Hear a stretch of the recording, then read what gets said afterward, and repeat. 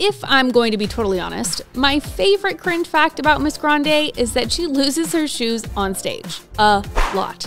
So far, there have been 3 major lost shoe times. If there's one thing I know about Miss Ari is that she loves the heel of her shoes to be about 3 feet tall, which is a lot for a 5-footer. So let's get into the straight up facts. Here are all the times Ari has kicked and or lost her shoe mid-performance. During her honeymoon tour in Madison Square Gardens, she kicked off a glittery heel. A brave security guard found the heel and returned it. On that same tour, Ari lost a shoe in Austin, Texas. And the final known caught on video shoe loss happened mid-concert in Montreal. Someone needs to grab this girl some laces. Stat. Yeah, I was a mess.